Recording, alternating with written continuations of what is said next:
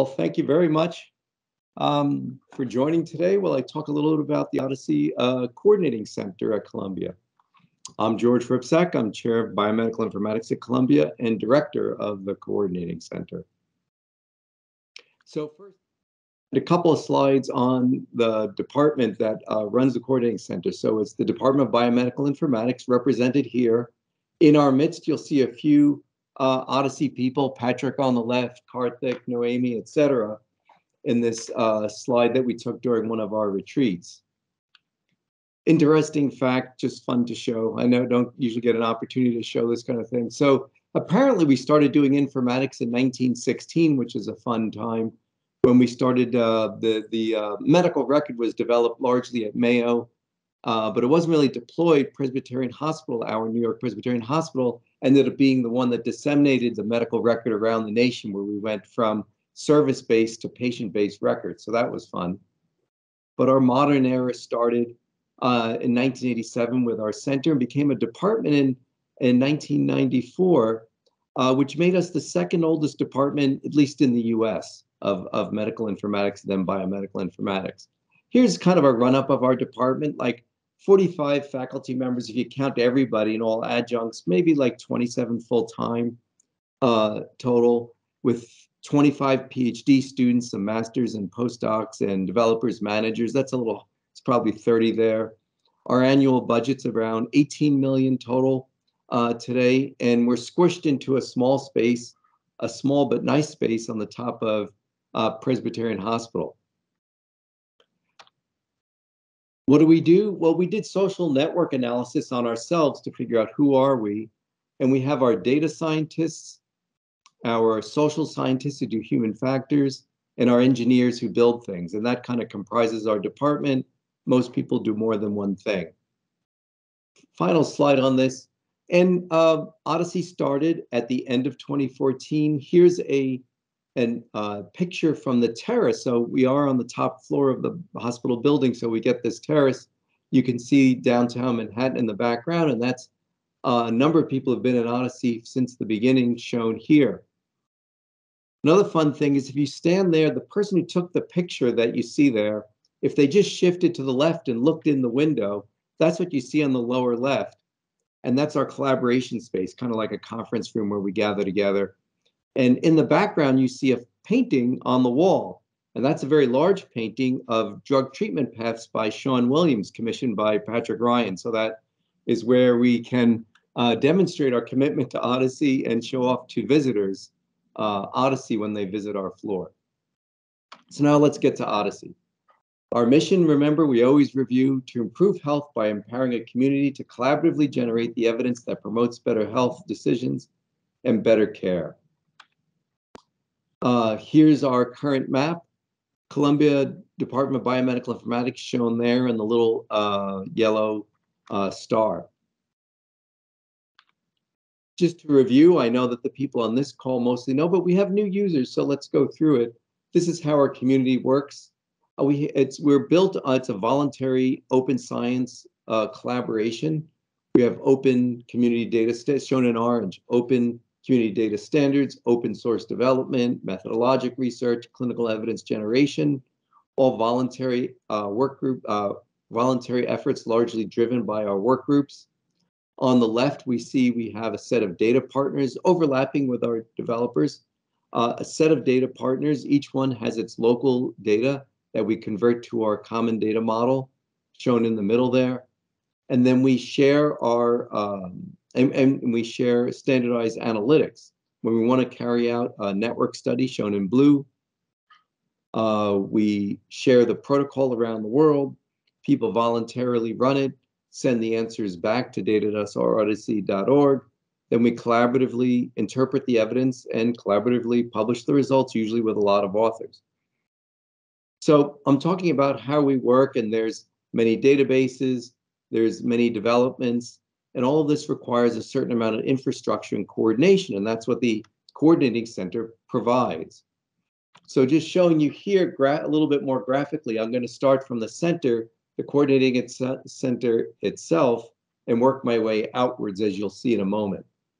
So the Coordinating Center's role is to provide central shared infrastructure and coordinated community activities to enable the community collaborations that advance our mission.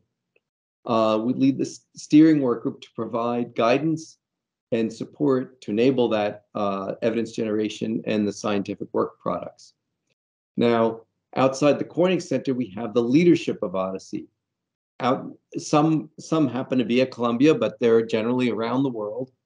Work group and chapter leads, project maintainers, study coordinators, event hosts, and so on, working together to drive OHDSI forward.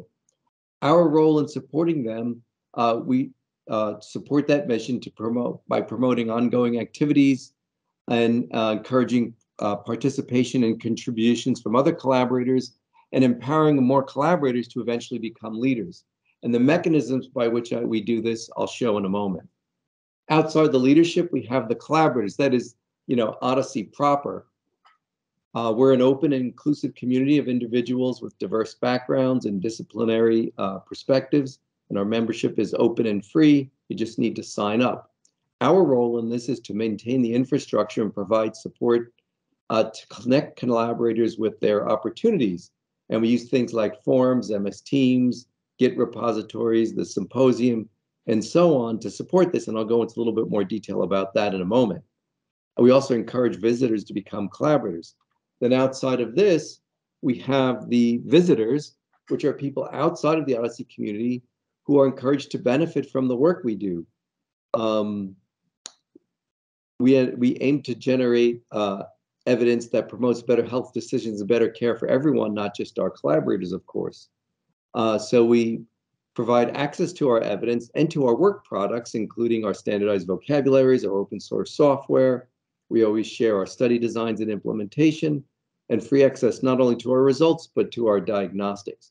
And we aim to expand awareness and the impact that is dissemination of OHDSI's work around the world in the larger healthcare ecosystem.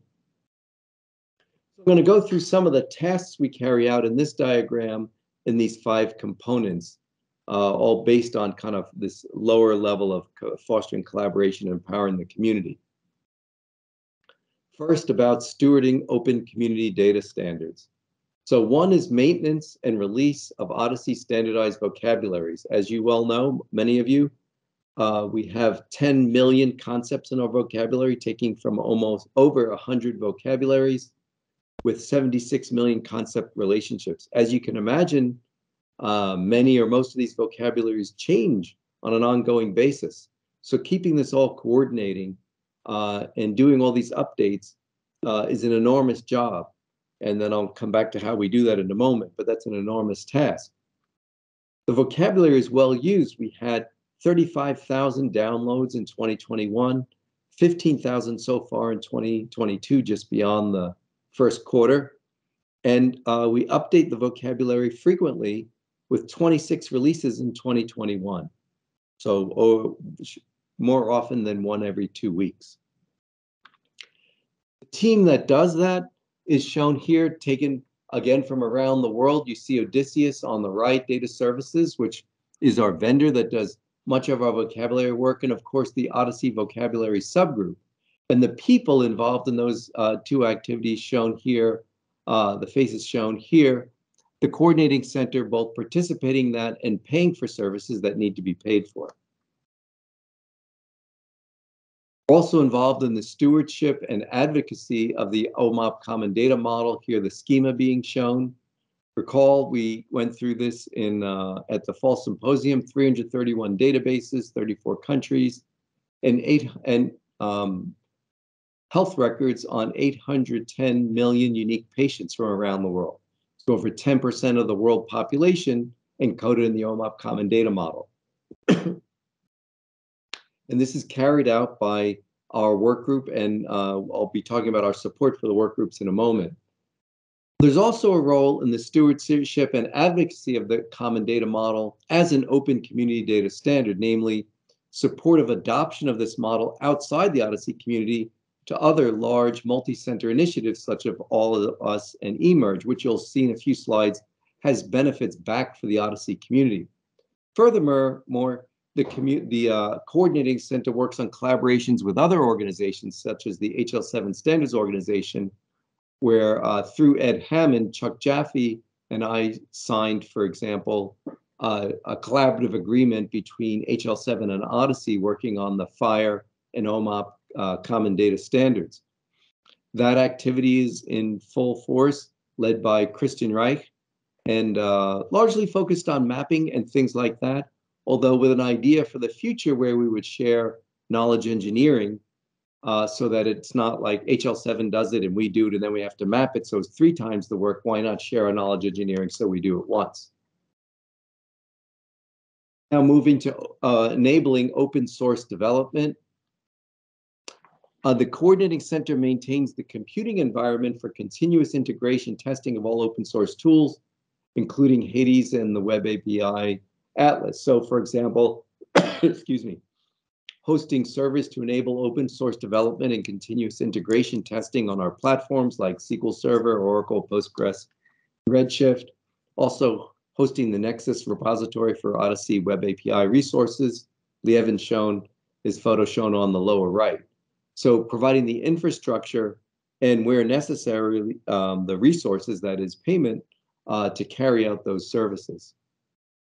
We also enable the community open source software development through the GitHub repository support, including, so the 1 is support for the repository, but 2 is the permissive licensing and having an institution who looks out for OHDSI's rights on the copyright side of an open copyright.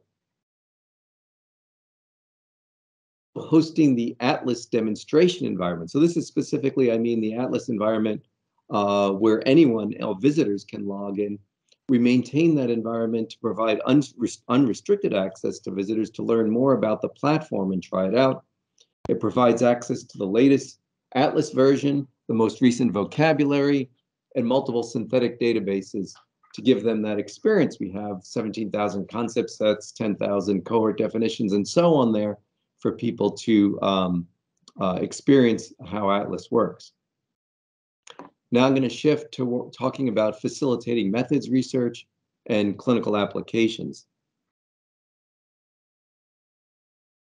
So this is a separate Atlas environment. This one, the other one was atlasdemo.ohdsi.org. This is atlas.ohdsi.org. This is our collaborative environment where we do work. We maintain security-enabled Atlas environments to facilitate collaboration and allow for read-only access to our final cohort definitions, say that we use in network studies, and the study artifacts. Over 400 cohorts defined on atlas.ohdsi.org. For example, in Phenotype February this year, 100 collaborators use the Atlas phenotype.ohdsi.org website.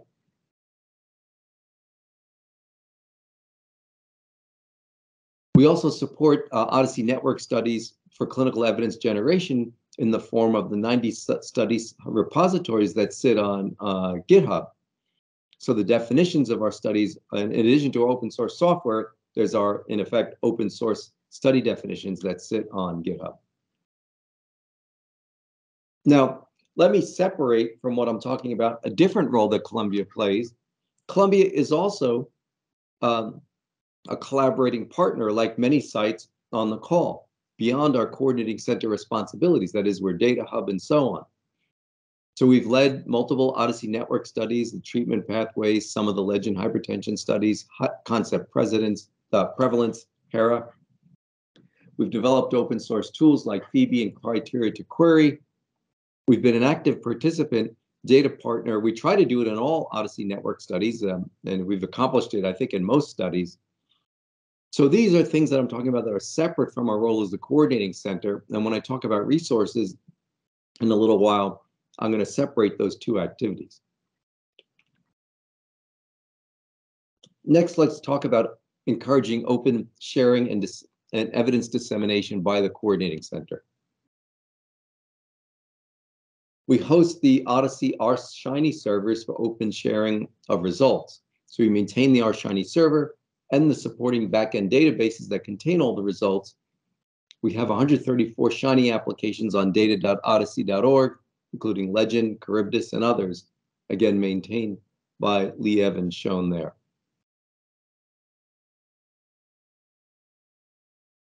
also create and maintain servers for OHDSI community training and hackathon events. So we create shared Atlas instances and sometimes OHDSI in a box training servers for tutorials and community activities. In 2021 alone, we created 100 instances of Atlas or OHDSI in a box. And lastly, let me go to fostering collaboration and empowering the community. The big one is the annual OHDSI Symposium, where we host and fund logistics, hotel, food, audiovisual for the annual global symposium, including main conference, tutorials, and workshops. The last in-person event, we had over 500 registrants and 100 tutorial students. At our virtual symposium, we had over 1,600 registrants. Shown here is the page for 2022. We do note that we did make a switch. In the past, we had, quote, free registration, soliciting contributions. We switched to a registration fee with the ability to forego the registration fee by simply contacting us.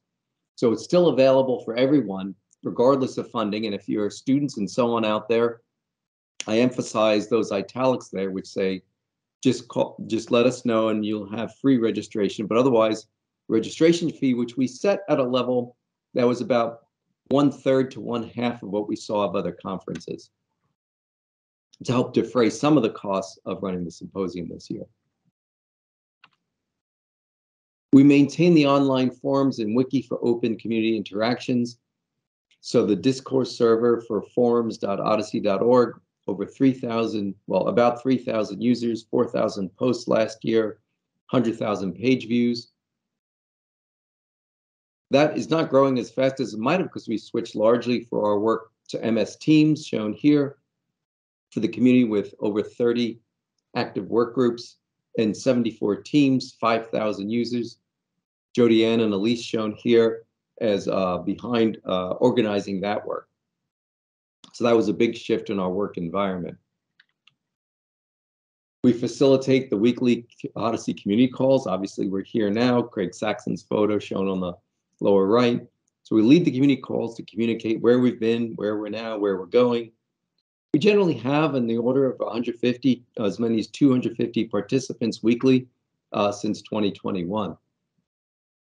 We provide a monthly newsletter and On the Journey podcast, mostly Patrick and Craig, to highlight our accomplishments and future collaboration opportunities with over 3,000 readers.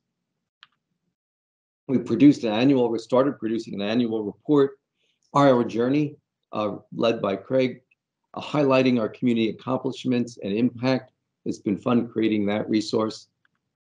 And we communicate OHDSI activities across social media with thousands of followers. We hope for that to grow over time. Now, switching gears a little bit, those are the things that the Coordinating Center does. Let's look at the resources it takes and how we pay for this. Coordinating Center component costs over $1 million per year. So OHDSI is a voluntary effort. We've completed many lines of code, many estimates generated, largely on the volunteer time of people around the world. And we couldn't have done that without all that voluntary effort. However, facilitating that effort is still a large expense in itself, over $1 million. And as I talked about before, I'm separating the cost of OHDSI being a data node. So none of this is into the OHDSI database or any of the studies that we do. And it assumes that I and Patrick Ryan donate our time towards the effort like everybody else voluntarily. These are our hard costs that we can't move to other locations. If you look at the pie chart, the single biggest cost is our vocabulary costs, which is over a quarter, getting up towards a third. Our symposium follows closely behind, and software development infrastructure is another quarter. So that represents the vast majority of our costs for OHDSI every year. In addition, there are some smaller costs, like our costs of running our communications on behalf of OHDSI around the world, and a little bit on project management, and a smaller amount on administrative costs. How do we pay for this? Well, one category are sponsorships and contracts from industry and academics, shown here. I'm sorry if I missed any group. I've tried to identify the groups that have put forward, say, symposium sponsorships, other kinds of donations, and contracts.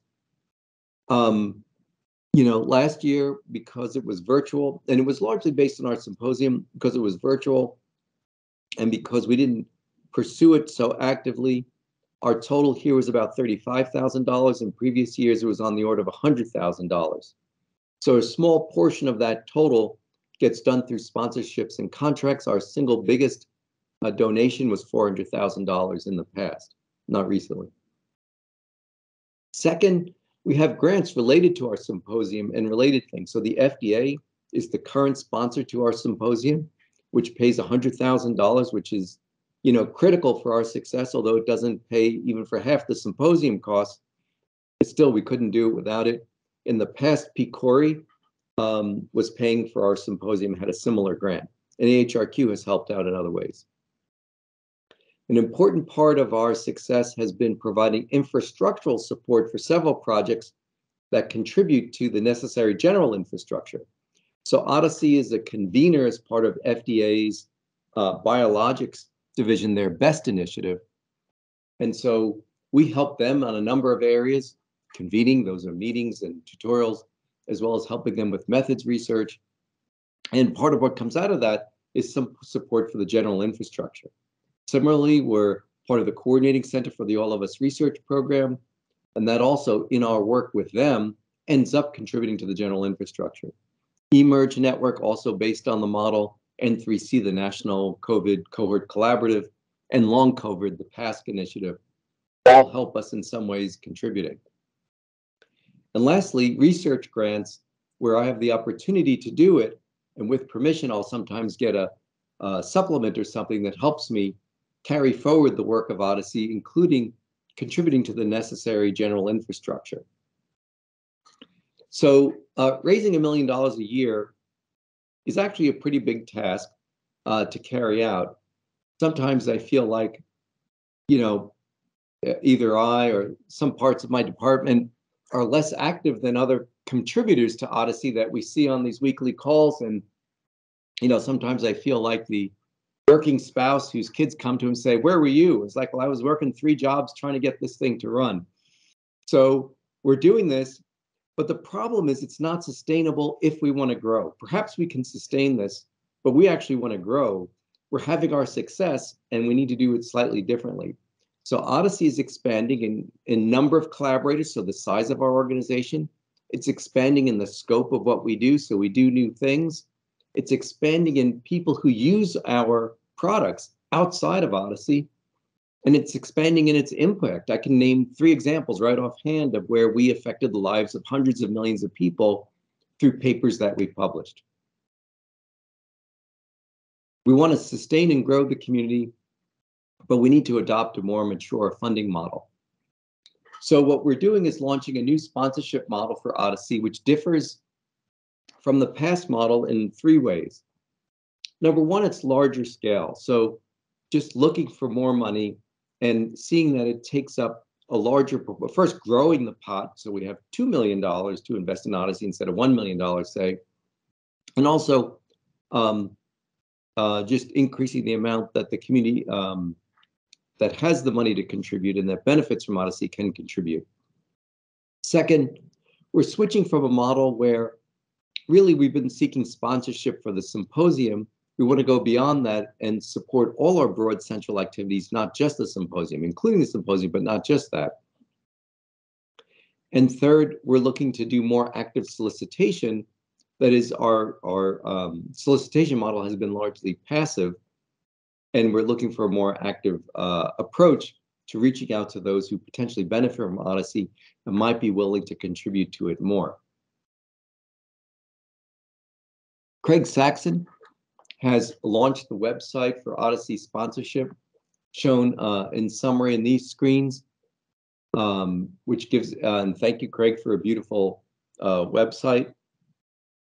For right now, we started with 3 sponsorship levels, gold, silver, and bronzes off the bottom of the screen there, set at $500, $100, and $25,000 per year.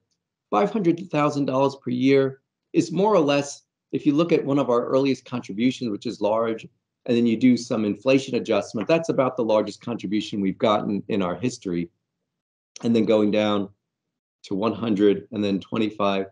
And being very active in seeking organizations that benefit enough from OHDSI that this kind of contribution is reasonable and beneficial to them. There are things we offer where it's modeled after other open source, open communities.